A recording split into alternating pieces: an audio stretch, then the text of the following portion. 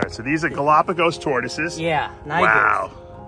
These are black. Yeah, these are great. awesome. I know. Why do you think they're called Niger, right? Niger, yeah, I mean black, yeah, of course. Yeah. And you incubated these at different temperatures. To Yeah, make sure these that they're incubated males at or a females. cooler temperature. These should become male. And these incubated high temperature, they should be female. Wow. See, this is dangerous when you come to Ty Park's place, because I've always wanted Galapagos tortoises. And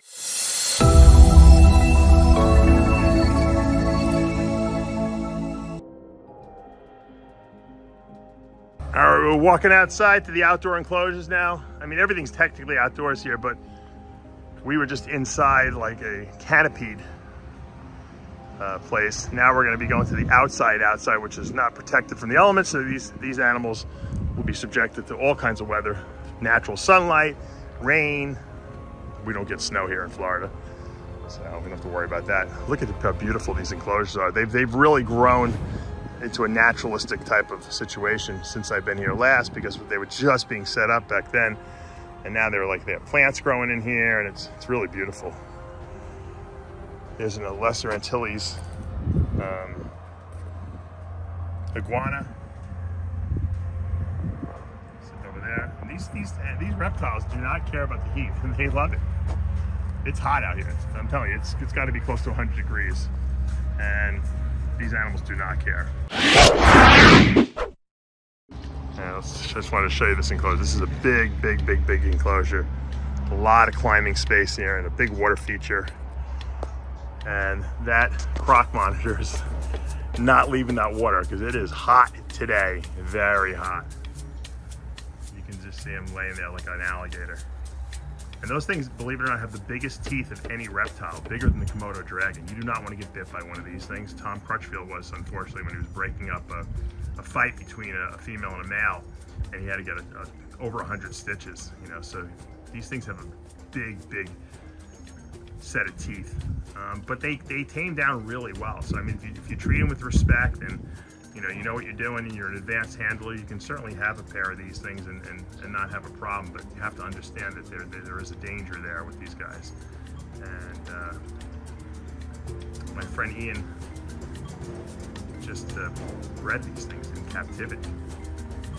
I'm going to get him on the show. We're going to talk about it. He's the one I bought the pair of water monitors from, the double head T-positive black dragons, and he just produced these. He's going to be selling his pair of croc monitors because he wants to focus exclusively on water monitors. But they're a lot of work. They really do need an outdoor enclosure. If I had enough space and I wanted to build one of these things, I would definitely have these guys outside because they're super cool. All right, I don't know if you guys can see this. It's very hard for me to look into the camera, but under that log, there's a big lizard, and that is a Perentie monitor. His name is Irwin. The first Perentie monitor that I've ever saw in captivity was actually at Peter Birch's house in Australia, which is where they're from. They're known by their Latin name, Varanus gigantus, because they are huge. And if you Google it, or you go to YouTube, you can find some really cool Perentie monitor videos out there. They're from the desert of Western Australia, South Australia, and the Northern Territory of Queensland. And it is hot today, so they're not going to be moving very much, I don't suspect.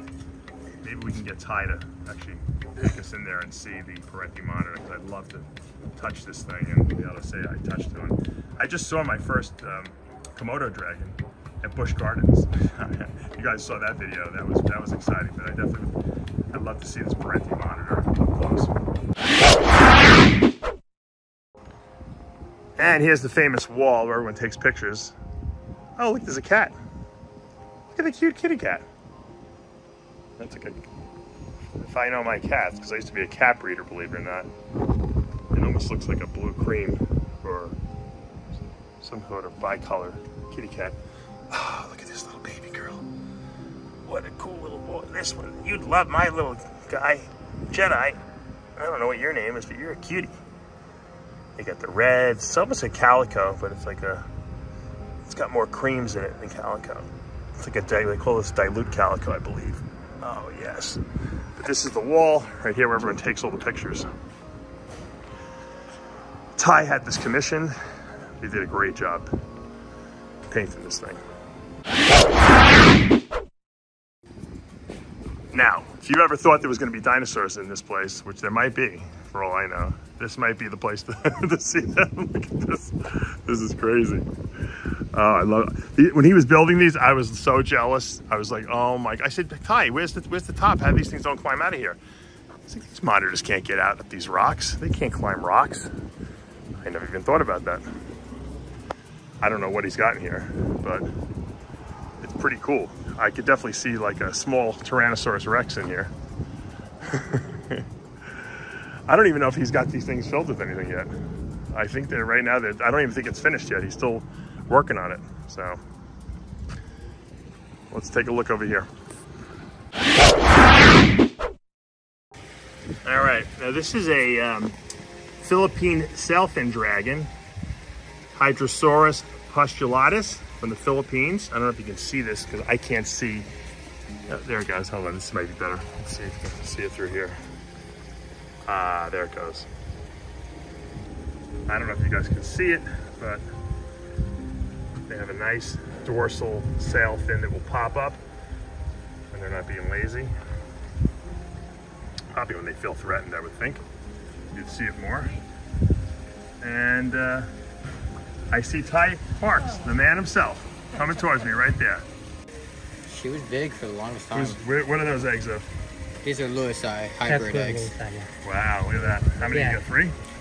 2 and an infertile. Yeah, that's Is that a typical clutch size? Or no, this is a first time layer. So typically a 10 to 15 is going to be a normal clutch size. Gotcha, gotcha. This is a small female. Yeah, so. yeah. Ty Park has the biggest collection in the United States of turtles, of water turtles. These setups are so nice. If you guys take a look at these things, they're all cement enclosures with constantly dripping water, live plants. I mean, these turtles are thriving in here. He even has like live bear fish breeding in a lot of these tubs so that these fish can feed when they want. And they're gorgeous. This is a pure Bidgie slider from Argentina and Uruguay. Where'd that guy go? There's one. There's another one over there. Really cool.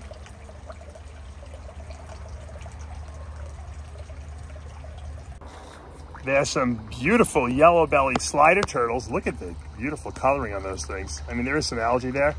And Ty's got so many little guppies in here that are breeding. They're fancy tails. I'm surprised the turtles don't eat them all. Let's see if we can zoom in on those little fancy tail guppies. Look at them. They got beautiful red tails. The fancy ones are the males. The more dull-looking ones are the females. You can see they're trying to breed each other. And he's got thousands of these guppies in here. And they're just thriving in this pond because basically there's constantly fresh water dripping into these ponds all day long. And so the turtles do really well. The water quality is great. And when fish thrive in something and they live and breed, you know the water quality is good. And Ty has figured out how to, create turtle pens where the water is constantly being regenerated and the turtles they love it. You can see how beautiful they are. You can see the fish that are with them. All right, that's a Belize slider from South America. Mexico, Belize, Guatemala, Honduras. These turtles are from. Beautiful turtles. Look at the shells. They have red in them. They're really. I've never seen these before. Like I said, Ty's got the most elaborate grouping of turtles anywhere in the world, most diverse. And you don't even need a morph. Look at that. Look at that red in the shells. It's beautiful. Absolutely stunning. It's a pleasure to look at all these turtles. If I can't have all these, at least I can come here to Ty's, which is only 20 minutes from my house, and I can enjoy them.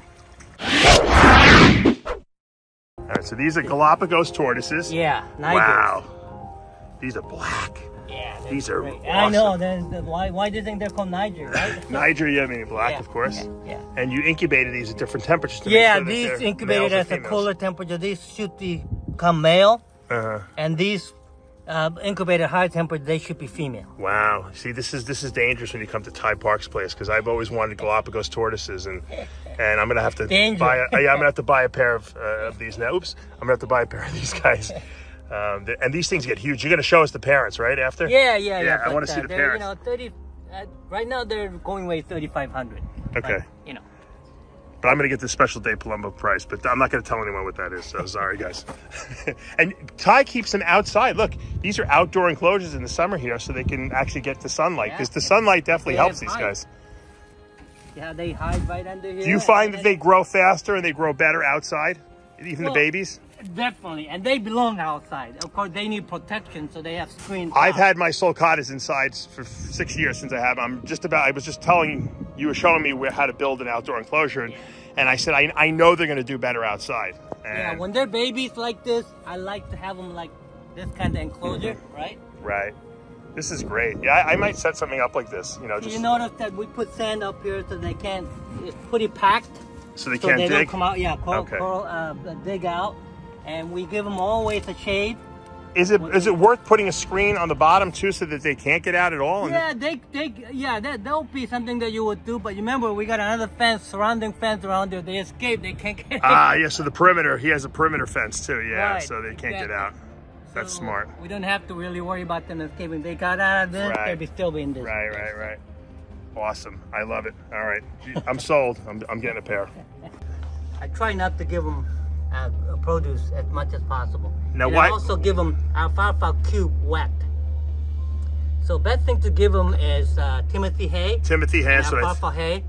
All right, they do really well with them. What about the sulcata? Same thing? Yeah, absolutely. Don't give them. I give them romaine lettuce. Is that not good? Yeah, probably not a good idea. All right, I didn't know that. You see. And it's you know, and when they get big, it's gonna eat you harder. Oh yeah. They eat like 3 of those heads of romaine lettuce. Now this is a Galapagos tortoise. This is only 6 years old. This thing is huge. I don't know if you guys can see it in there, but it's very big. Beautiful. And I can't wait to get this pair from Ty, because I'm gonna grow them up. I'm gonna build a little outdoor enclosure. Now Ty's got me all motivated with the tortoise motivation, and that doesn't hurt. So we're gonna leave this guy alone. It's very hot here. He's just chilling out and cooling off, and I'm super excited. All right, I didn't know he had more than one Perentie monitor. Look at that. I don't know if you guys can see it. It's really hard. It's very bright out here, so I don't know if it's filming, but he's under that little hide right there, and that is a Perentie monitor.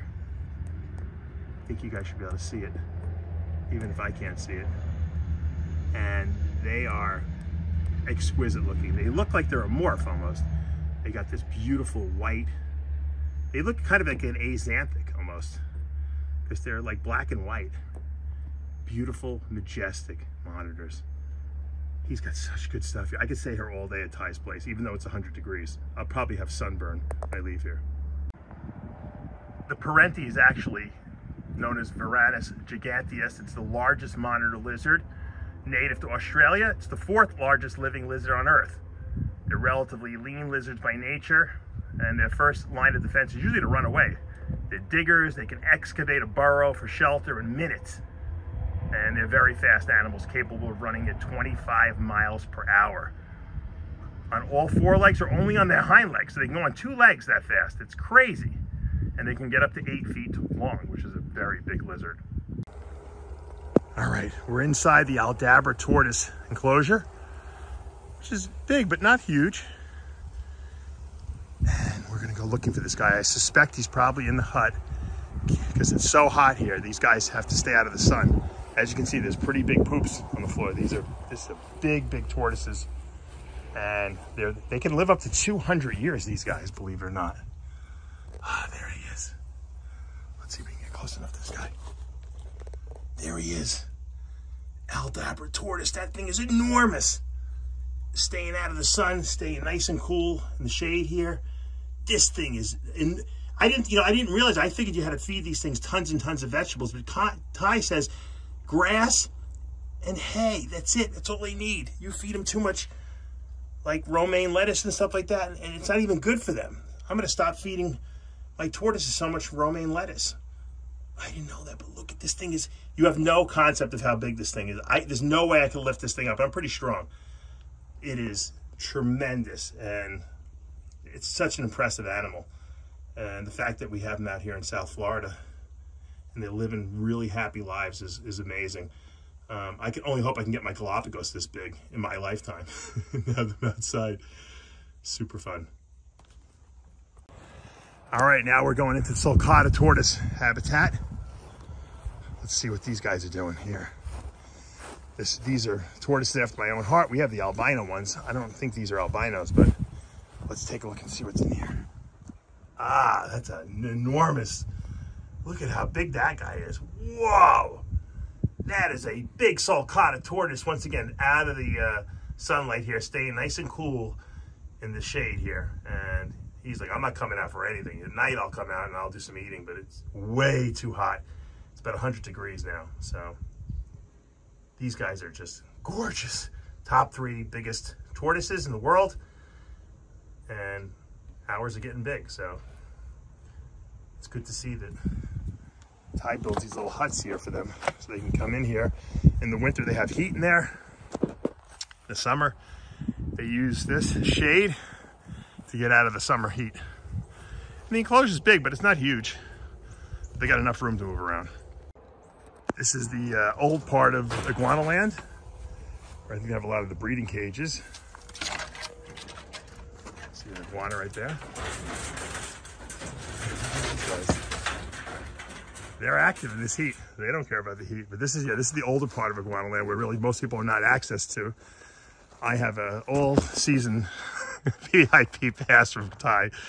I can go where I want here, but just showing you the older part of the facility where they're doing the breeding.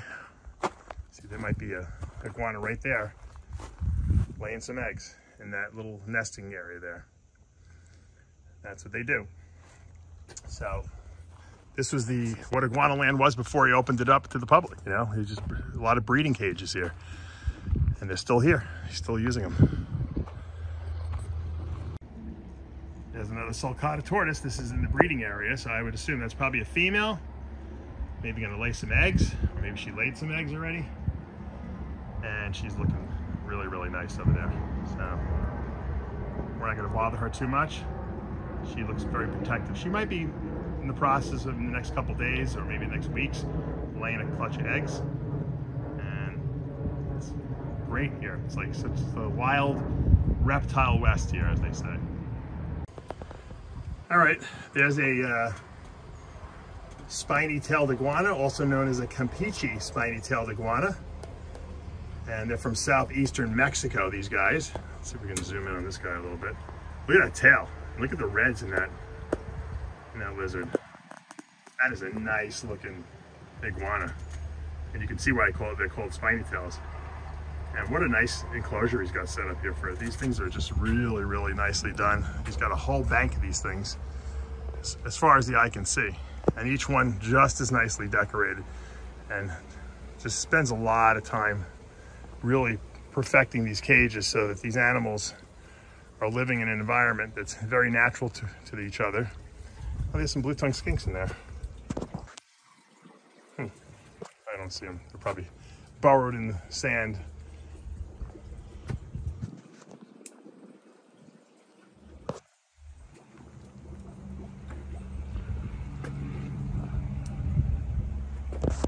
See, look down into that water bowl. You can see a Southeastern Asian water monitor, Varanus salvator macromaculatus.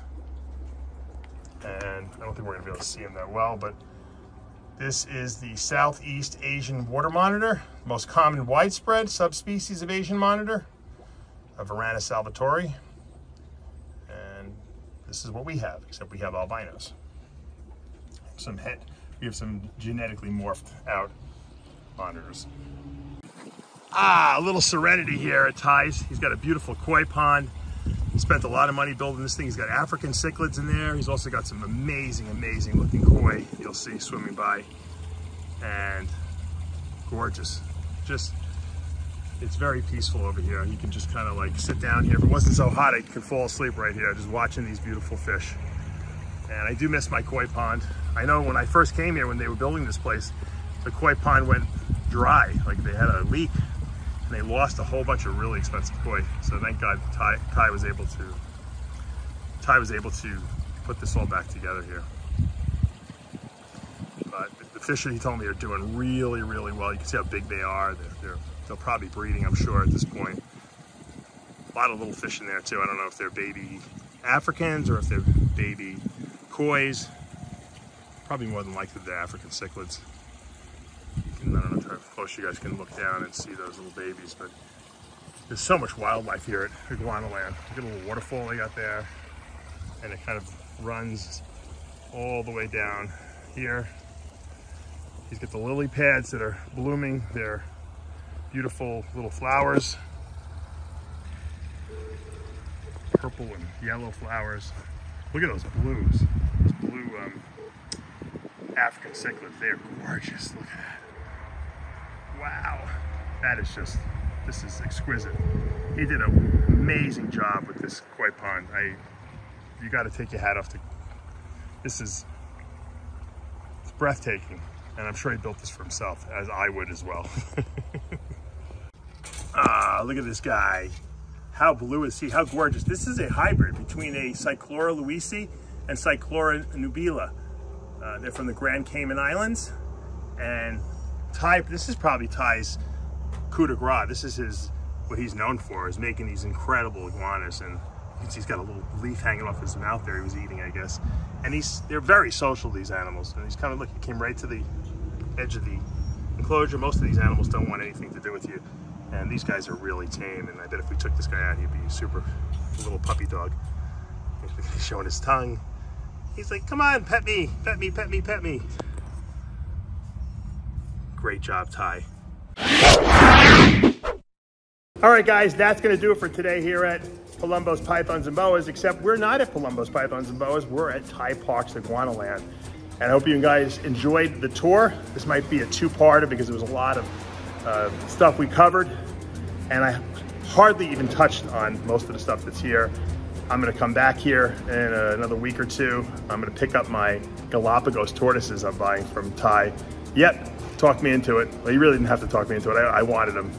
And I'm going to get a pair of those things. And I can't wait to pick those up from him and set those up. I'm just thinking about how I want to set them up. But when you come here, you'll see something you don't see in other places. Just like at Crutchfield's, animals living in their naturalistic environment. They're able to have access to running water, plants, to dirt to dig, room to climb around.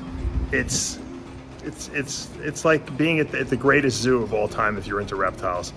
If you're in the Punta Gorda area, if you're in my area, Cape Coral, Fort Myers, I implore you to come over to Iguanaland. You will not be disappointed. If you love snakes and you love reptiles and tortoises and turtles, you'll be in heaven. You'll never want to leave here. Don't bring your kids though, because they're gonna get hot. They're not gonna want to stay as long as you are. You're gonna want to stay hours and hours and hours. And bring a lunch. There's picnic tables here set up. You can sit and eat and stay here all day and enjoy yourself. All right, guys, I hope you're having a great week.